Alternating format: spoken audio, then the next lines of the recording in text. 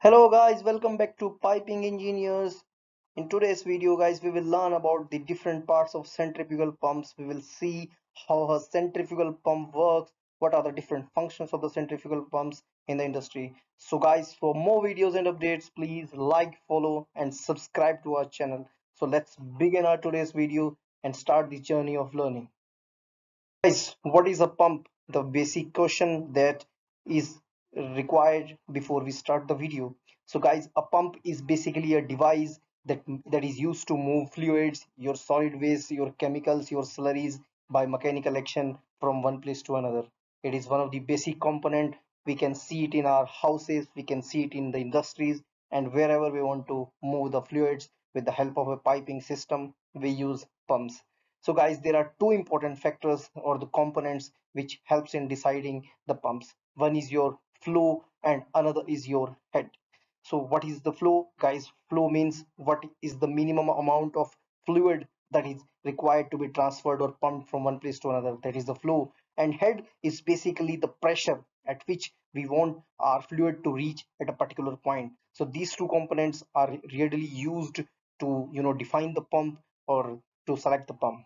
Basically, from principal point of view, there are two types of pumps. One is your dynamic pumps and one other is your displacement pumps. So in dynamic pumps, basically you have a rotating rotor, and the rotating forces are used to transmit the fluids from one place to another. So they can be further classified as your centrifugal pumps. This is how a centrifugal pump looks, your submersible pumps, and maybe some and other vertical centrifugal pumps. While in displacement pumps, we have mechanical devices like we have gear pumps, piston pumps and lobe pumps. So they with the help of positive displacement, they transmit the fluid from one place to another. We have a pump series. We will put it here in the playlist. You can go and watch all the different videos on pump. We have videos on pump head loss calculations, how the pump sizing is done, and different suction sizes is done. So you can watch it here in the playlist by clicking on the I button. Moving on to the next slide. What are the different parts of the centrifugal pump? So basically this video we have made to discuss the different parts of the centrifugal pumps. So although there are many different parts a centrifugal pump has, as it's a mechanical device, but we will be discussing here majorly the important parts which we come to in day to day life. So one is your impeller. So the basic and the most important part is the impeller. So impeller is the rotating part in the pump which transmits fluid from one place to another. So the rotating part, or a part which is having blades tied or welded on a disc, that is your impeller. So the impeller is the rotating part which helps in taking the fluid from suction side and transmitting it from discharge side. So this is the impeller. So impeller are basically made up of bronze, polycarbonate, cast iron, stainless steel. So depending upon the operation for which a pump is selected, the impeller material is selected. And as the performance of the pump depends upon the type of the impeller used, it is very important to select the design and select the sizing of the impeller properly. If the impeller is selected wrongly, then your pump may not be able to deliver for which it is has been selected, or for which it has been designed. So basically, from design point of view, there are two different types of impellers. One is your open impeller and another is your closed impeller. Open impeller, as the name suggests, and how it looks like this. So basically there are blades just on a rotating disc, or a simple cast iron circular disc.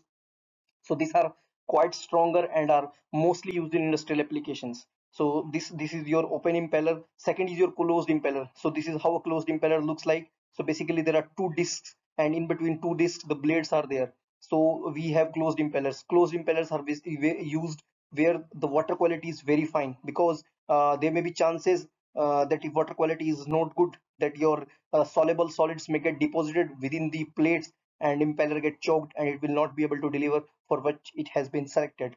So these are two types of impellers that are used in the industry. Moving on to, guys, third part is casing. Casing is again the it can be called as the outer hub of the pump, or the outside body of the pump is known as casing. Casing is basically the mother in which everything is mounted. So this is your casing. It is basically made up of casting, made by casting process, and after casting just some machining is done to improve the improve the strength and look wise of the product. So casing basically it has impeller, it has suction and delivery ends, and thereby it forms the pressure vessel. It is basically a pressure vessel in because it have a rotating body which rotates and generates the pressure which helps in transmitting fluid from one place to another.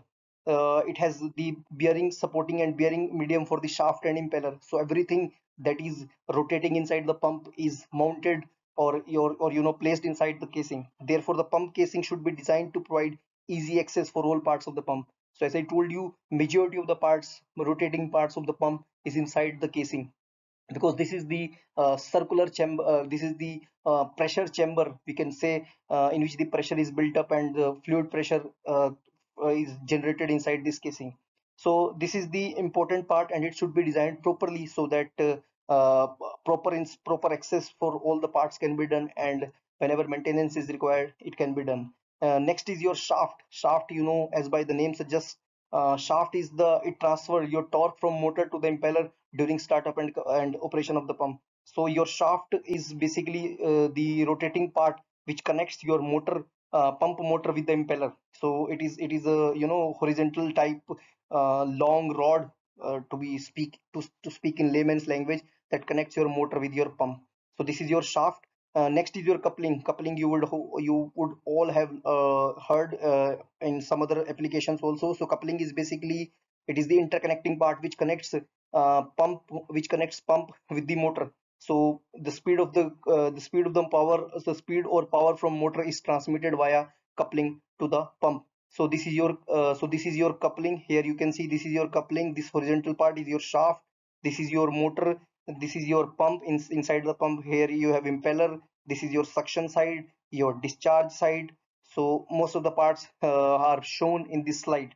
Moving on to next is your one of the most important part of the pump is your bearings. So bearings, you all know of bearings plays different roles and different applications.